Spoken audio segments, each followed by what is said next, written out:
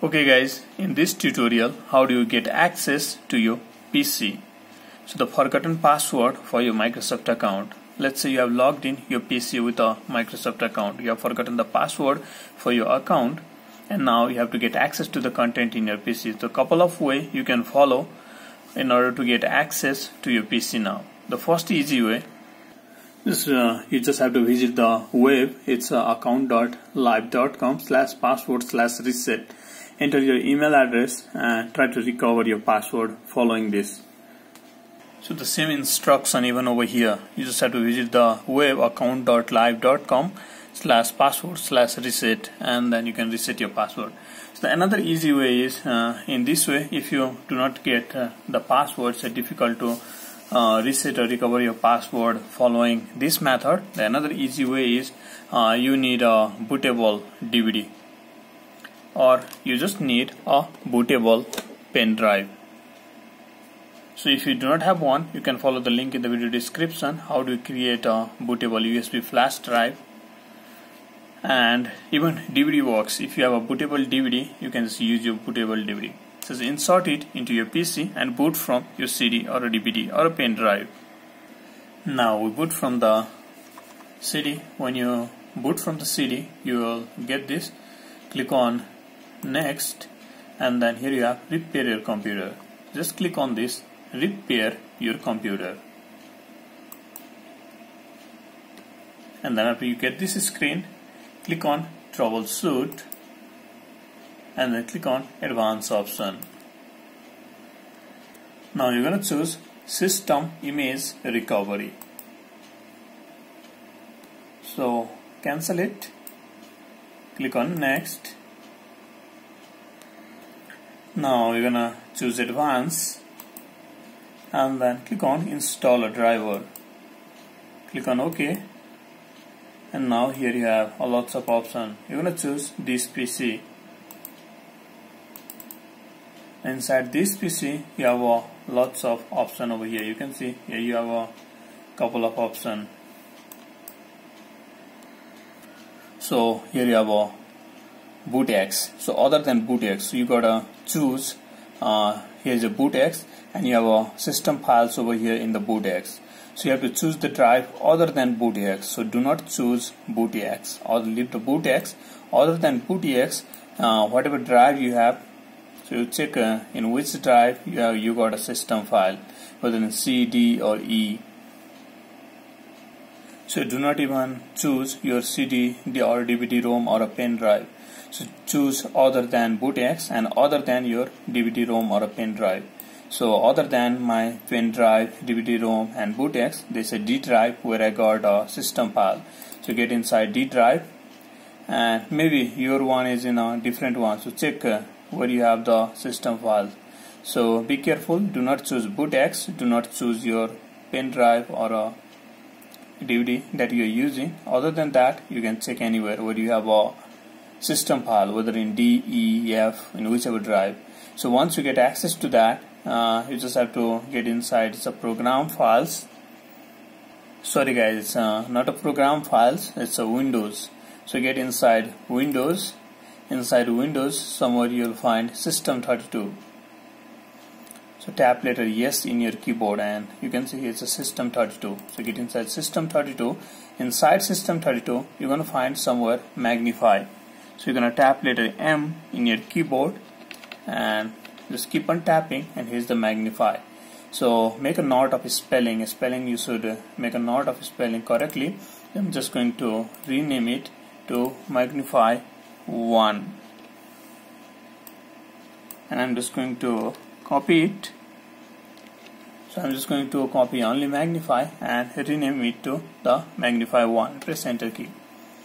Now just refresh it and again type letter M and see if it is renamed properly. You can see it's a magnify 1. Now you're gonna tap C for CMD. So somewhere there must be CMD.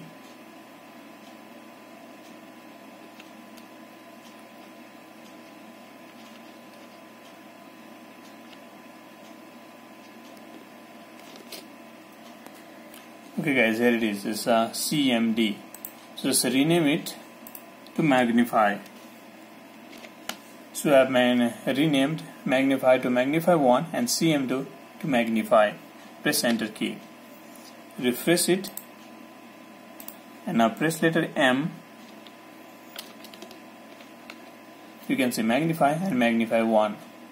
Now again, after doing every stuff, come back to the same place and make it as it is once you have access to your PC. So for a time being, it is like this. Now you just click on close it, click on OK. Okay guys, cancel it and just close it. Now just restart your PC, and this time you'll go in the login screen. Will not boot from CD or a DVD or a pen drive. So try to log in into your PC now. So now once you get this login screen, you do not have a password. So you just click on this.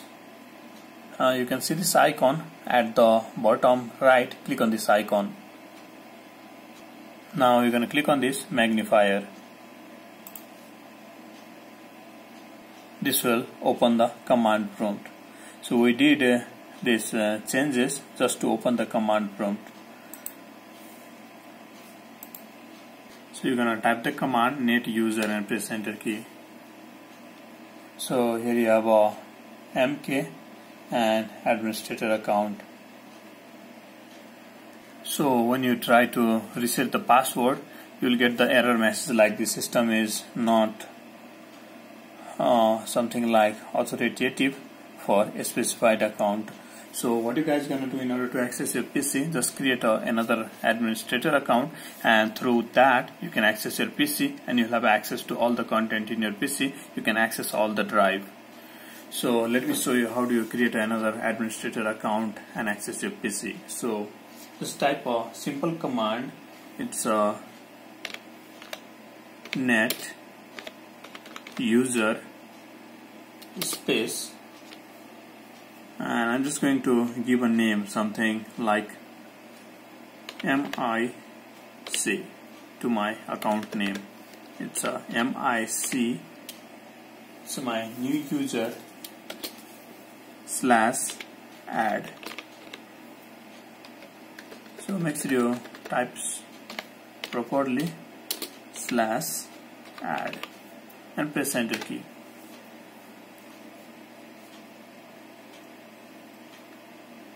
So you can see guys, the command completed successfully. So you're going to type one more command. It's local group. Once you type the local group, you're going to type administrator.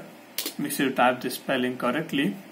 It's a local group administrator, and then after you're going to type the username, so one that you have used. So I'm going to use the new user. It's Mike, and then after space /add. So now it will be given the administrator permission. Click on next. So you can see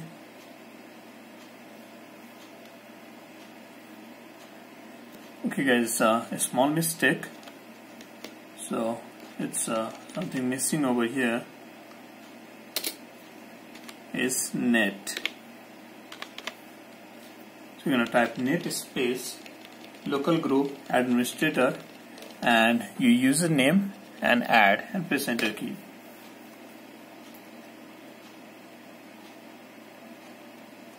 So again getting some kinds of error. This specified local group does not exist. So try one more time. So net local group administrators Mike. So your username and add. So S was missing. So make sure you type all the spelling correctly. I was missing S. So it should be administrators and click on enter. Now let me see if I added. You can see the command completed successfully. So both the command completed successfully. So do not do such kinds of small mistake. Small mistakes can cause error. So two commands that you need to type.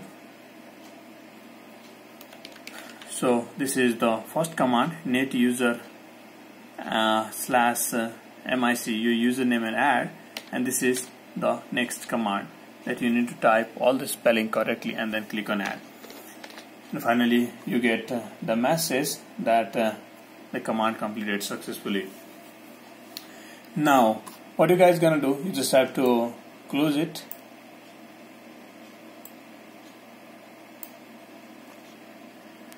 So just restart your PC, and then you're gonna see here I have a couple of options. It's one is the text solution that that I have it's a Microsoft account, and one that I have created right now, MIC. Click on sign in, and it's just gonna take some time, and you have access to your PC and content.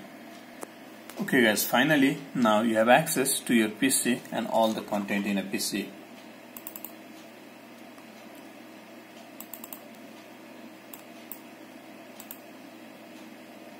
So here is your C drive, D drive, everything that you have, you can just get access to. So if you like this tutorial, be sure to hit the like button, subscribe and comment. I'll catch you in the next tutorial with another great stuff, and check the video description for more stuff. Have a good day.